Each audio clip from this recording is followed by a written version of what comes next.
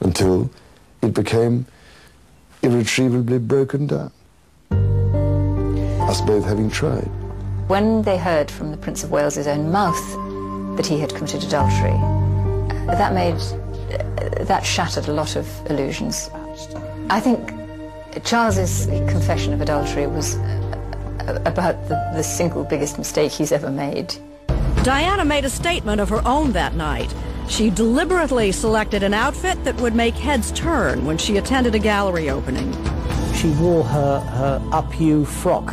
It was a really lovely black number. Great legs. I mean, she was out to kill Charles that night, kill him public-wise, and make everyone wonder whether Charles was just totally mad or not. The following year, Diana gave her own interview to the BBC's Panorama.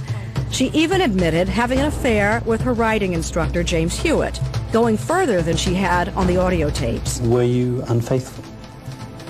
Yes, I adored him. Yes, I was in love with him. And she publicly confirmed much of what she'd said in the secret tapes made 5 years earlier for Andrew Morton's book. Do you think Mrs. Parker Bowles was a factor in the breakdown of your marriage? Well, there were 3 of us in this marriage, so it was a bit crowded. Most controversial of all, she questioned Prince Charles' ability to be king. I would think that the top job, as I call it, would bring enormous limitations to him. And I don't know whether he could adapt to that. If ever a woman put the boot into somebody, it was suggesting that Charles could never take the #1 job, meaning he was not fit for it. Diana's televised gamble paid off.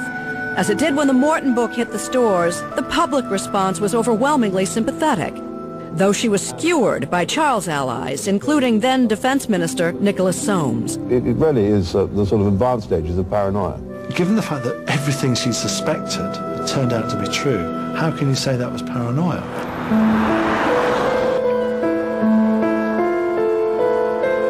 The Queen had had enough. A month after the broadcast, she urged Charles and Diana to divorce. In August of 1996, the marriage between the Prince and the Princess of Wales was officially dissolved. A chapter in her life had closed. As Diana told James Colthurst 5 years earlier, she had expected it. I think from day one, I always knew I'd never be the next queen. Put it that way. No one said that to me. I just knew it. When we return, the deadly crash beneath the streets of Paris. The media were not responsible for Diana's death. Did Diana predict her own tragic end? Diana talks about her destiny.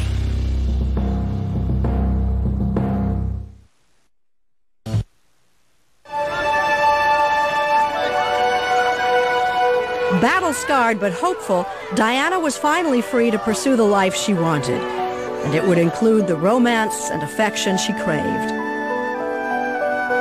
I had so many dreams as a young girl, hopes that my husband would look after me, he'd be like a father figure, he'd support me, encourage me, say well done, but I didn't get any of that. So when 1 year after her divorce, a handsome millionaire named Dodi Fayed began to shower her with charm, gifts, and attention, the princess was receptive. Diana had spent most of her life trying to dodge the press, but now she made a point of showing how happy she finally was by orchestrating a photo op on the deck of Dodi's yacht.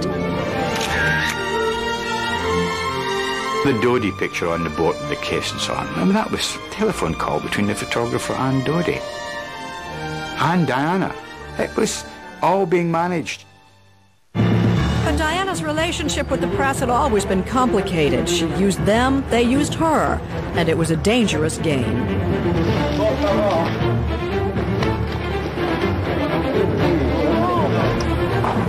Could I ask you to respect my children's space? Out. Out. O-U-T, out. Have a nice trip now.